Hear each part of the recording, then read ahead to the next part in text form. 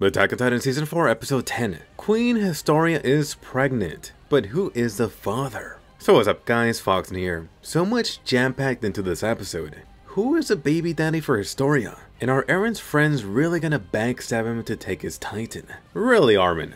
So colossal smash that like, ring the bell. I pulled off 4 AM today. Episode 10 titled A Sound Argument. So it is official, you got Eren jailed up. From the last episode, so many anime people seem to be confused about why Eren got locked up. It really was simply that the guy fled over to Marley and then he used himself as a hostage, which forced the Surikors to come over to help. So yes, despite Eren acting in goodwill, he really did go against people in charge. By the way, anime Eren did get pepperoni. You truly are getting your money's worth. Not many anime guy characters get those. For the fight line. This is not the first time that Eren has been talking to himself. Recall back to Eren in Attack on Titan Season 3. You found him doing something similar after the basement reveal. What a coincidence, also at the time being locked up. Eren had been mimicking the past Attack Titan Kruger. So it seems Hanji is always the one noticing Eren doing stuff like this. For the new hairstyle, looks like even Hanji is drawn to the man bun Eren. Hey Eren, why are you sporting the Tybur sister look? It really was no surprise to see Eren bursting out. I mean, I liked how Hanji was playing it, but you totally saw it coming. She really would be able to get on anyone's nerves.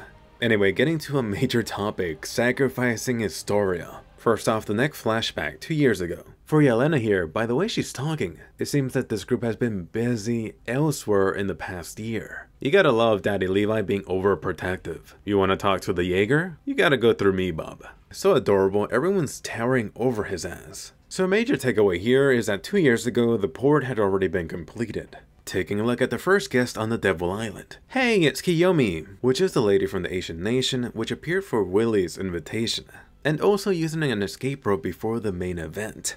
As of now, Kiyomi does play a role as the ambassador to other nations. She does have strong ties to them, pretty similar to Willy. Not too long ago, you saw her in a kimono, so you can't think of this Asian nation as a stand-in for Japan in the Attack on Titan world. So I noticed the anime just jumped into this. Let's get into it. The family crest, the Apple Store logo. Pretty simple with the 3 swords, and it really just screams Japanese out too. So check out Mikasa's tattoo. Now that it's officially in the anime, here's predicting Mikasa fangirls are gonna get the same marking. Bonus points if you do it while drunk. So I was extremely curious to see how they would pull this off in the anime. Recall back to the Attack on Titan Season 1 anime. They actually replaced Mikasa having this branding for some family stitching design. Not to mention both the anime and official art really having cared about covering Mikasa's arm. So about Hizuru, you're suddenly finding out the shogun of this nation was buddy-buddy with the Eldian Empire. I guess the Eldian king must have been a secret weeb.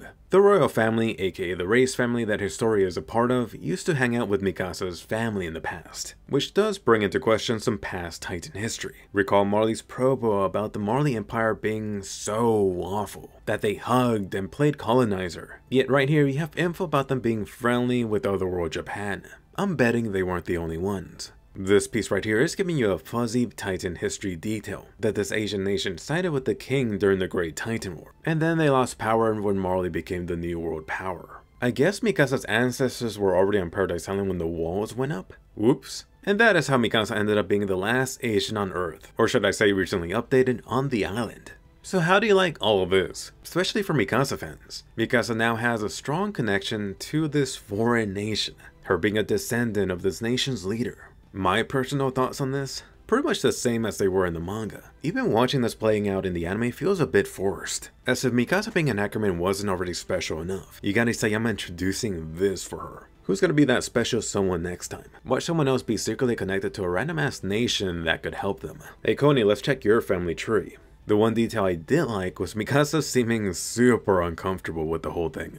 It was great to see everyone being super anxious and cautious, rightfully so. What's a nation, guys? I could just hear Sasha asking, can I eat at a nation? As always, you gotta love the old drunk dude Pixies playing the voice of reason. He perfectly understands how ignorant they are in this world. It actually reminded me of Captain Broccoli taking charge of the underworld after the goddesses came into the picture. Ooh, Mikasa. Why did you only show Eren your special place? Perfect, now the 2 girls could have a sleepover. They could talk about this all night about them being from royalty. But what a surprise, Mikasa actually being embarrassed at least a little bit. As for Eren, what a difference back then. So happy, so full of hope, almost looking like Armin.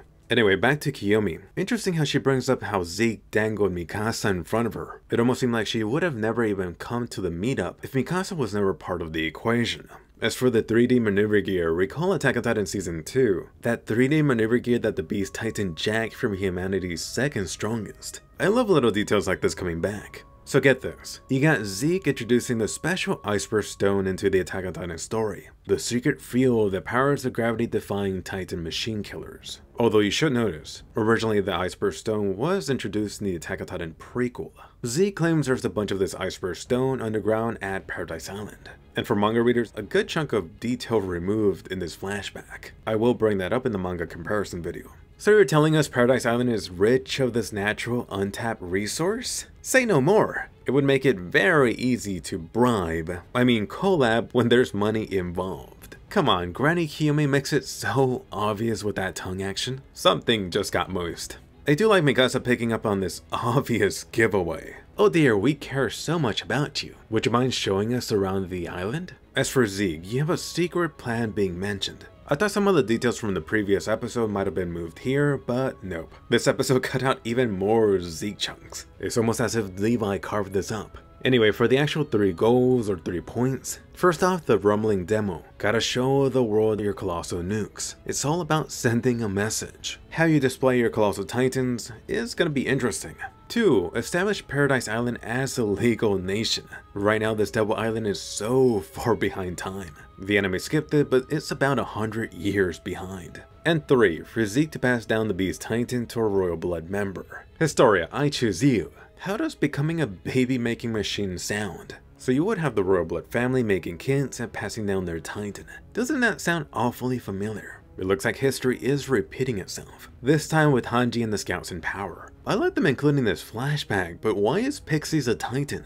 Oh yes, Historia is not backing down. She does have the ovaries to sacrifice herself for her people. For Eren, he seems to be the guy strictly against it. The only one here? Let's consider every other option first. How very Armin of you, Eren. But unfortunately, you have the harsh reality back in present day. They found no other options. Wanna know why Eren held himself as hostage? You got it. Eren just gave Paradise Island another option by stealing the WarHammer Titan. This was probably one of my favorite scenes and lines. You aren't holding Eren in jail. Eren is simply allowing it for the moment. But get a look at this, Eren busting out the Titan markings as a human. Dude was about to go Titan mode on Hanji. Holy crap. It's Eren Yeager, breaker of buildings. It feels like Hanji awkwardly and dumbly tried to play it off. This is the situation they're at. I feel bad for her, but I do like her acknowledging the loss of Erwin. It shows not only how underqualified she is for this leader position, but also that Erwin clearly left a gaping hole with his passing.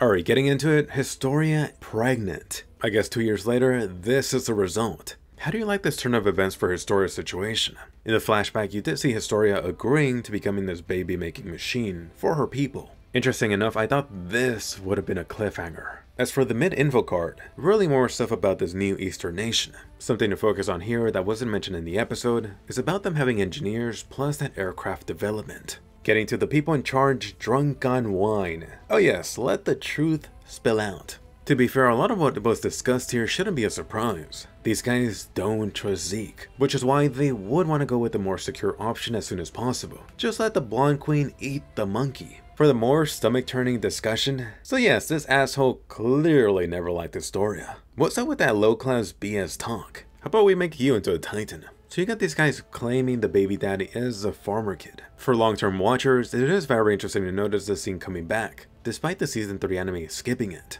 The takeaway here is that supposedly Historia decided on this, not the farmer dude. Then for the interesting conspiracy talk, did Historia get pregnant to avoid these higher up bastards from making her into a titan?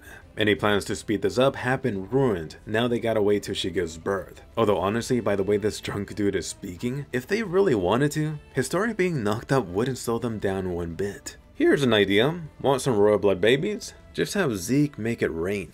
Bet you Yelena would be first in line for that shower. Hey Niccolo, not looking sus at all. Next up, another flashback. Getting to Eren and friends, going from fighting titans to hard labor. Being an adult sure sucks. Did you notice, you gotta love Mikasa just casually lifting fricking steel, no problem. Not even breaking a sweat. Forget about the royal blood, make more Ackerman.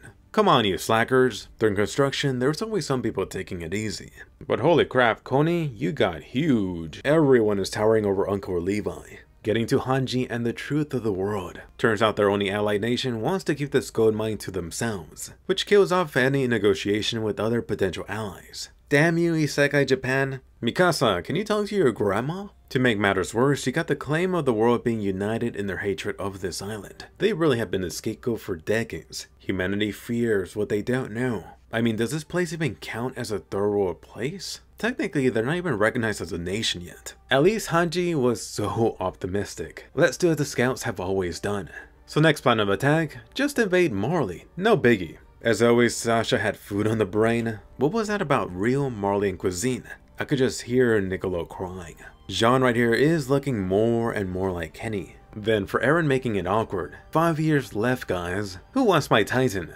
I'll take it, you're mine, as expected of Mikasa. So who really would be the best for Eren's hand-me-down Titan? Out of anyone here, honestly, Jean might be the best option. Coney does feel like he's more expendable, but he might suck as the next attack Titan. For that potato girl Sasha and Coney moment, I feel like they were having the equivalent of a stare-off, but for dumbasses. Who's more baka now? Aw, Eren, you guys are my special buddies. You can't have it. Alright, time to call up Flock. All of these guys got that anime blush going on. Did they just take a half a shot off screen? Aw, Mikasa looks adorable here. So happy Valentine's Day, guys. Eren and Mikasa shippers did get a little nugget here. Take your pick, waifu Mikasa or man bun Eren. Anyway, switching back to present day. So you had Eren that was so against Zeke, but in present day he did side with his Oni-chan. But why? Let me just mention more flashbacks are coming. For Coney, he's already back to deciding who should take Eren's founding Titan. Of course, as always, Mikasa would side with Eren. Coney, you really are poking Mama Bear right now. So let's get into it, Coney bringing up Eren's laugh. I really do think the anime made it much more clear how Eren was freaking pissed off that Sasha died. Really, someone should have talked to Coney about that, especially someone who was right there, like the stallion. Even Mikasa, why are you not protecting your crush? You were there to see Eren laugh, cry, right after Uncle Hannes became Titan lunch. Could have totally said something, so way to drop the ball. At the end here, it looks like you have a little bit of a twist. Even Armin is on board with possibly switching over their great Titan. They got the Titan syringes now. Oh no, a full moon. I like how everyone else is drinking around Zeke. Probably not Levi. So let me know, how did you like this episode? There was so much to unpack here. Are you enjoying the trip down memory lane? 2 flashbacks this episode, and more coming. I do feel like the anime is making them more digestible, and they feel less confusing with the time jumps. How do you feel about Eren being locked up? It's been what, like an episode or 2? And you already have Coney and Armin considering who should replace Eren. Friends, am I right? But if someone should replace Eren, who should get the honors of being the next Titan? I know a certain yeager and Ackerman who wouldn't like that discussion. If you're anime only, do you side with Team Eren over the attack on Marley? Anyone have any mixed feelings over the bunnies on each other's necks? Then for a different heated topic, Historia being knocked up. How do you like history repeating itself? Who do you think is the baby daddy? I don't know if the anime made it clear that who the father isn't too clear at this point. Perhaps the next episode may change that. Overall for this episode, they definitely picked up the pacing. If you're anime only, how do you feel about that? Anything confusing? Too much jumping around? And if you're a manga reader, how do you like the change-ups or cuts? I did like the episode overall despite feeling various scenes sped up. That said, I did notice a fair amount of dialogue and details cut out to move things along. I'll be going over this stuff in the next manga comparison video. Episode 9 for the anime versus manga is now up. And definitely check out my new video on the Promised Neverland Season 2. They just skipped a bunch of arcs. It'd be like Attack on Titan jumping from the female Titan fight over to Willy declaring war. It's such a mess. Anyway, post your thoughts in the episode below, or just say hi. Are you Team Eren or Team Armin who wants his Titan? Don't forget to subscribe and do ring the bell. Check out the mess going on in the Promised Neverland. I am working on some other juicy videos, and I'll see you guys later.